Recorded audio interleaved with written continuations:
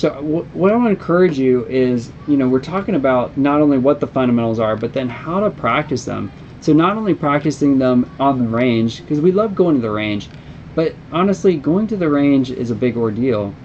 It's a big time investment, and it's a big financial investment.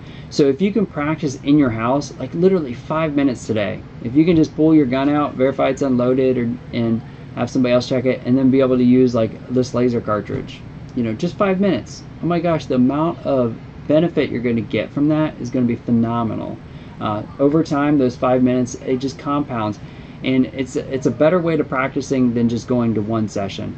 And I'll be honest, going to the range and shooting does not mean you're practicing. You guys know that saying, practice makes perfect. Yeah. Practice, if I'm practicing doing it wrong, I get really good at doing it wrong, right? So practice is going to make it permanent, but now if you practice it right, then you're going to get perfect, right?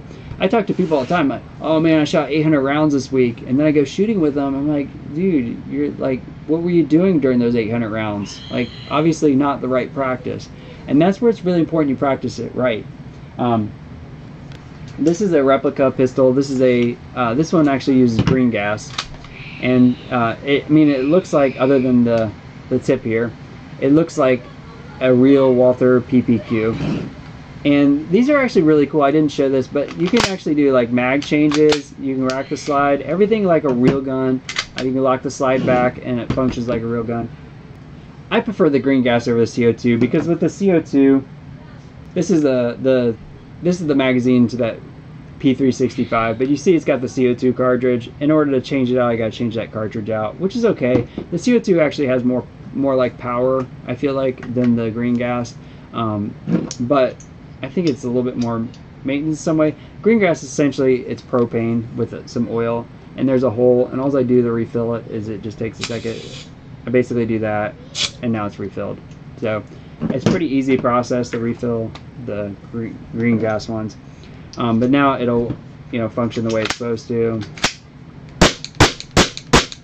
So it's a really like neat training tool.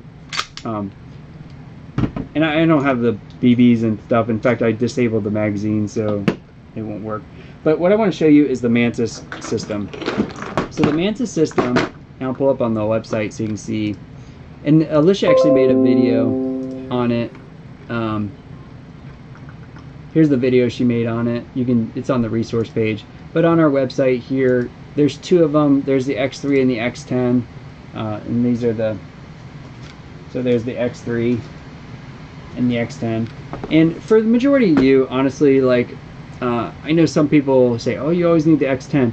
You don't really need the X10 for most cases. The X10 is going to give you so the X3 will do handgun and rifle and do all these things.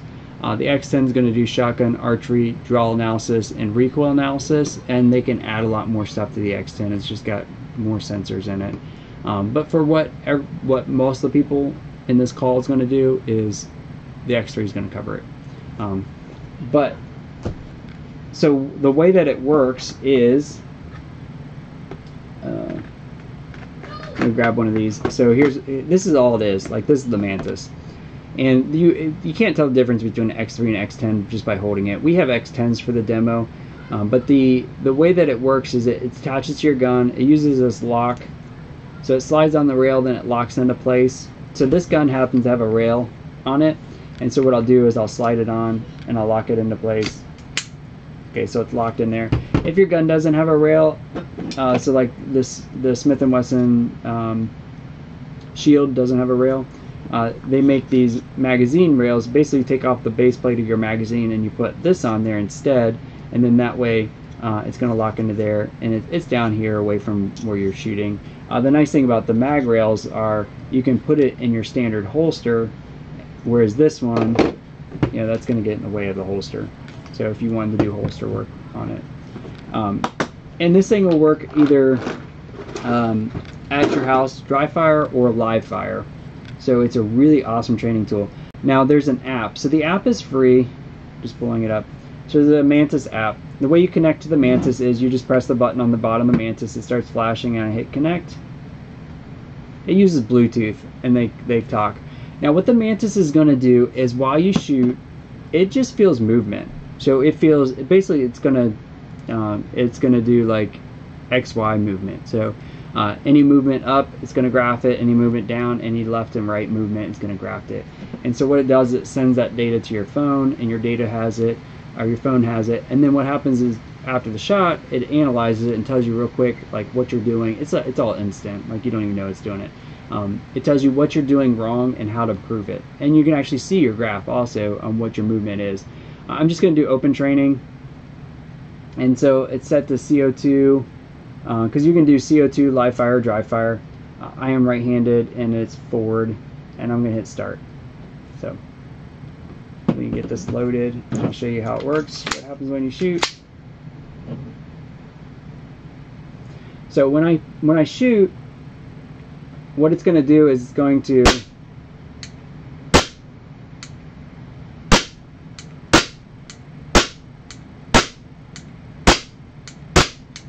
okay. So I'm going to hit stop, and we're going to analyze the data. So it tells me my average score is 73.6, and that's out of 100. In each shot, it was to give me a score, and that's, you know, my score. My first one was like 90 something, and then it kind of went to different ones. But each of these lines represent an error, and these errors, what they do is they'll explain what you're doing. So I can press on this, and it's going to tell me. So basically, it says this is the way you should do it. This is what you're actually doing, right? Now it's not a video of you actually doing it, of course. It just knows that that's what you're doing.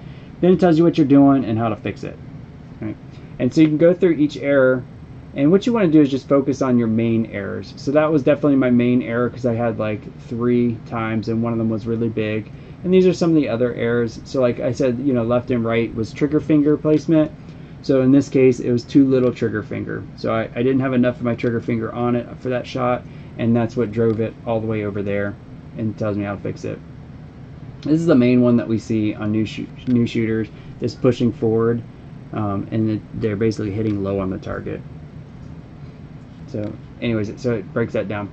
But then I can go to my graphs. Now these graphs are awesome, because this is the actual data on what my gun was doing. So in this case, these aren't so great because I wasn't actually aiming at a target. I was just kind of holding it in space. I was trying to hold it steady. But so this blue is like my hold control. So this is me holding the pistol on the target. So my target's somewhere in this area. The yellow is as I press the trigger. The X, which you can't really see, is the bang. And then the red is the recoil. So the X is right there. It's a white X. And what I can do is I actually hit play. So you can see I'm holding it, and then I press the trigger and it goes bang. Let me see if some of these other ones are a little bit better. So this one, the target's probably down here, and I came up on it. And that one's just crazy, because I wasn't actually aiming at a target, I was just holding it there in space. The other thing is I can go in my history, and I can pull up all my history, like all the shots I've ever done.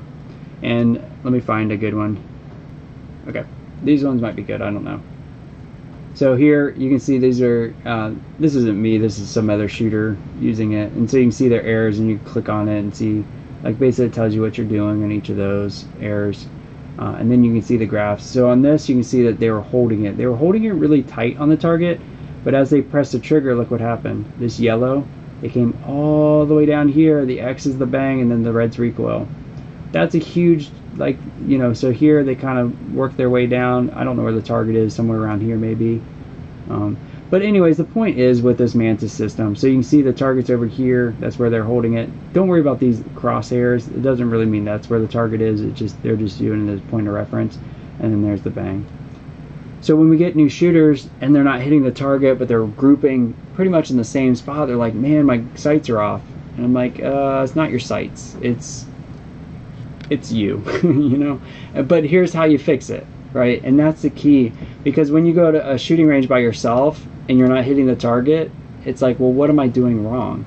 So this tells you what you're doing wrong. They're $160 for the cheaper one, but the amount of money you're going to save if you go shoot, I mean, how many rounds of ammo does $160 buy you now? A range trip, and how many rounds? You know, it's not that much. The amount of money you're going to save on that, and you're actually going to learn. Shooting doesn't teach you. Like, it literally doesn't teach you. It doesn't make you better.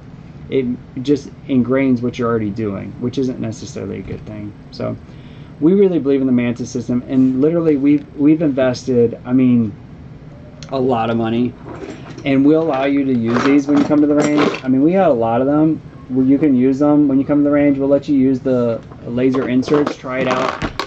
I mean, literally, you need a laser insert. If you got your own gun, you need one. It's an awesome training tool, and the Mantis is a really awesome training tool also, and you can use it for free. Like, I saw a Mantis rep, he was the Ohio rep, and he took one of my instructor classes. He's like, oh my gosh, I can't believe you have those many. He doesn't know anybody that has that many.